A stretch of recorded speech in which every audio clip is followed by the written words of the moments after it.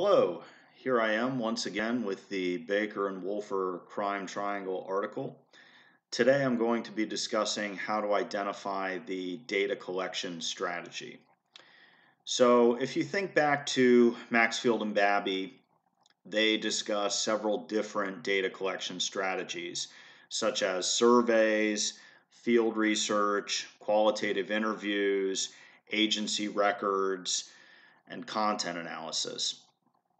So one thing that you're going to want to do for the article critique project is identify the specific data collection strategy that was used in the study that you read. So I'm going to show you how to find that, and finding it is actually pretty easy.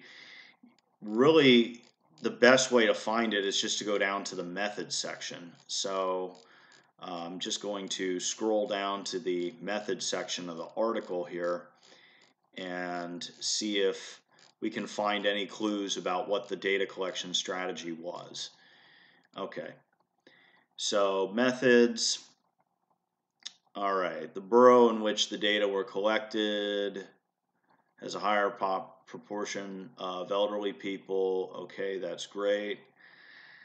Let's see, neighborhood watch volunteers trained in survey and interview techniques administered surveys in 2 waves, one prior to community-oriented policing in 1996, pre-assessment, and one 6 months after it was implemented in 1998, post-assessment. In the pre-assessment, participants were unaware of the COP strategies, blah, blah, blah. For both surveys, respondents were told the surveys were primarily used to gather anonymous information regarding citizen perceptions of the police. Each involved surveys of 2 random samples of people. So it really looks like they did surveys, and specifically it sounds like they had these volunteers trained in survey and interview techniques administer the surveys. So I'm guessing this was some kind of face-to-face survey methodology. Let's just go down and see if there's anything else. So they talk about the sampling here, their treatment and control groups, pre and post assessment. Here they talk about the research instrument. The research instrument was based on the validated survey of the Austin experiment. Both surveys contain 29 questions measuring several areas, blah, blah, blah.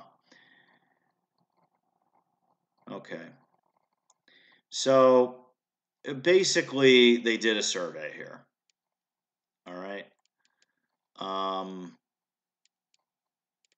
And they used the survey to assess fear of crime in this community. And here they present all the results. And then here's the survey questions. This is how they measured the variables that were of interest in their study. So the dependent variable here, fear of crime. Okay, fear of crime in the target and control groups. So these are the specific questions that were asked on the survey, and this is how they measured their variables. So fear of crime.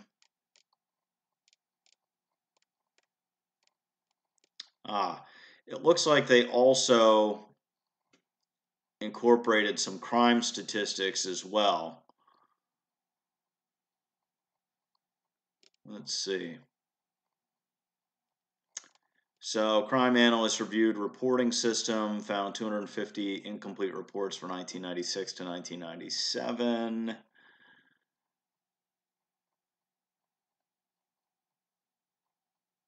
Let's see. Furthermore, due to the covert nature of the drug transaction and the hidden location, many of the offenses were underreported. Dark figure of underreported crime further compounded the problems associated with obtaining accurate data. So it looks like here they're talking about maybe an attempt to get at some crime statistics, some official statistics, but they talk about the fact that it was difficult because a lot of the offenses were probably underreported. Because, yeah, a lot of these were drug-related offenses. And if you remember, this particular study was looking at a local park in Scranton, Pennsylvania, where teenagers were congregating and using drugs and alcohol and selling drugs and having sex in the restrooms and things of that nature. So a lot of that's going to be underreported. So I think this section really highlights the fact that crime statistics are not a great way to assess this problem. And so they did this survey. And here's just some more of their survey questions that they operationalized into dependent variables, asking specific victimization questions. And then here's questions about if people witness the police intervention. So I regularly see police officers on patrol in the neighborhood. Closed circuit TV surveillance in park reduced my fear. New fence should improve crime prevention in the park. So again, these are probably things that they did as part of the community policing or problem-oriented policing intervention in the park. And then they were asking these questions to see if people actually saw them. And saw these interventions in place. So, yeah, that's pretty much it. They did a survey. It sounds like they did face-to-face surveys of people that lived near the park. That was the treatment group, and then people that lived away from the park, which was the control group or the comparison group, since this was a quasi-experiment. And they had questions in their survey about whether or not people saw the police intervention, about victimization experiences, and about fear of crime. Okay, and these are the survey questions that they used to create the dependent variables in this case. And they also had some discussion about how they created their survey and why survey data was good for capturing some of these variables. So again, I found all this in the methods section. So you're going to want to pay attention to the methods section very carefully. And then sometimes too, they might even tell you in the abstract of the article how they collected data. Let's see, I don't think they do here, but we'll see. Let's see, this research illustrates the benefits of the police researcher partnership in preventing park crime in a suburban community. Parks can attract illegitimate users who engage in criminal activities. The park in this research project gained a reputation as a hotspot for alcohol, drug use, and vandalism. The social use of drugs and alcohol prompted the youthful offenders to target victims and engage in criminal behavior. A questionnaire evaluated the effects of problem-oriented policing intervention and prevention strategies. The general finding suggests that the problem-oriented policing paradigm and related crime prevention strategies reduce the level and fear of crime in this community. Okay, so again, they just say here a questionnaire evaluated the effects of problem-oriented policing intervention and prevention strategies. So once again, a questionnaire, just a fancy word for survey.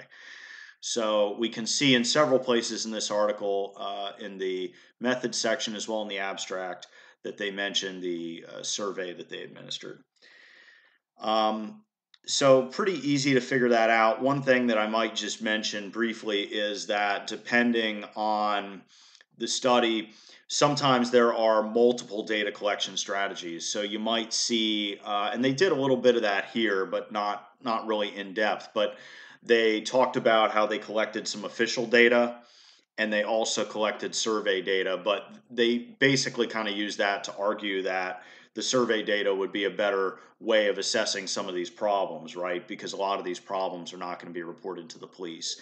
But you might see in your study that maybe they collected survey data and then they used crime statistics, or maybe they collected survey data and they did field work. And field observations, or maybe they did some qualitative interviews. So you want to be careful about this because there may be multiple data collection strategies that are used. All right, so just something to be aware of. But yeah, that pretty much wraps it up. It's pretty easy. Again, a lot of times you can find this information in the abstract or straight off in the methods section. Obviously, as I always say, if you have any questions about any of this, feel free to shoot me an email and I would be happy to address them.